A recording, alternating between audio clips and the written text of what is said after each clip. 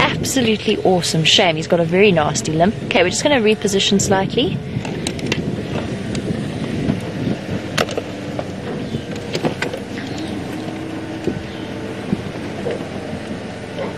Oh, bushbuck just saw him.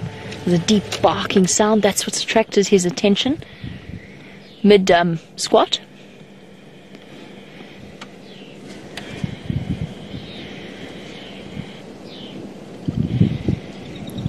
Hi, boy. You were such a nice surprise. Okay, going into the drainage system.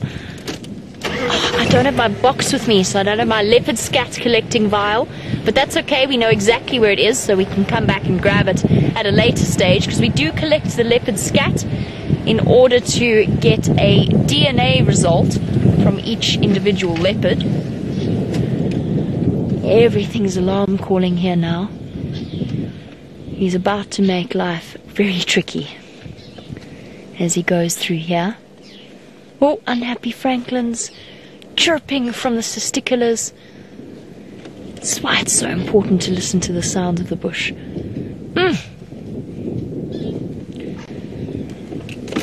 It's his front right, I think. Tingana had a limp the last time I saw him, but it was not as uncomfortable looking as this is now. And he is looking quite hungry as well. Before anybody gets too stressed out about,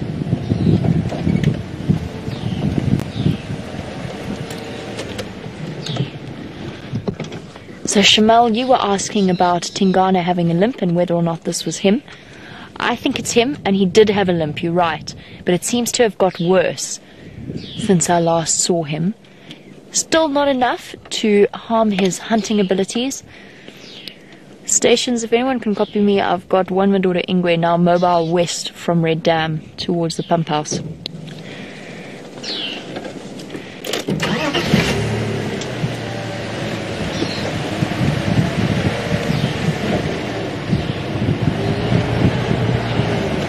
Oh, we're in Wendy. We're on Wendy. I think we're going to lose our signal as we go through here. Oh no, what to do? What to do? He is marking his territory. It's definitely Tingana, by the way. Hello, boy. And we never knew what caused that injury to Tingana's foot or to his leg. We don't know whether it's foot-based or leg-based. He did have a cut there when he was mating with Tundi, and that was months ago. That was obviously more than 3 months ago, because she's since had cubs. Urine scent marking, so spraying his urine, making sure every leopard in this area knows that he is around and about. I still can't believe that happened. Sitting there at a dam.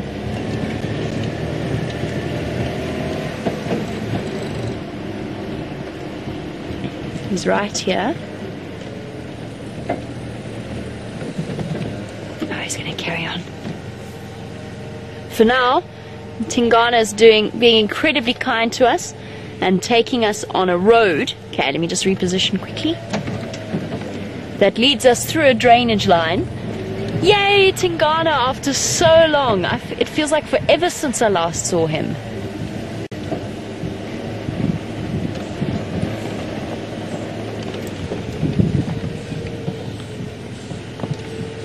You can hear all of the testiculars going crazy.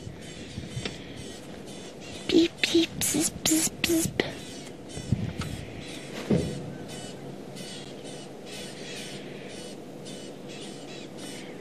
Oh, this is the way that a truly wonderful afternoon goes.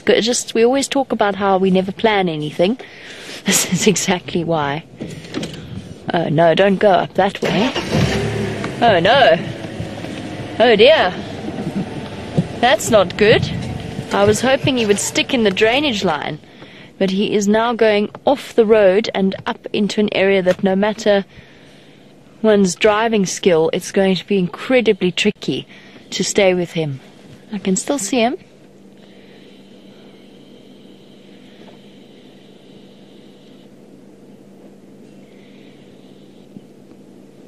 He's stopped there to scent mark. No, go right. The other right. That's not right. Oh dear. Oh wait, hold on, he's sitting down. Yeah. He's sitting down. Oh. Okay. Let's try and get a view of him from here.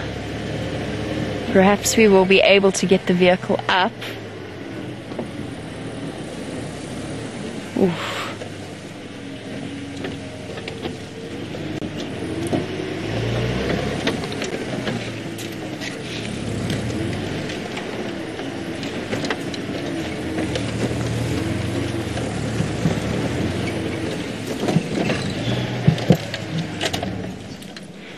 Here he is, sitting, surveying the bush around him.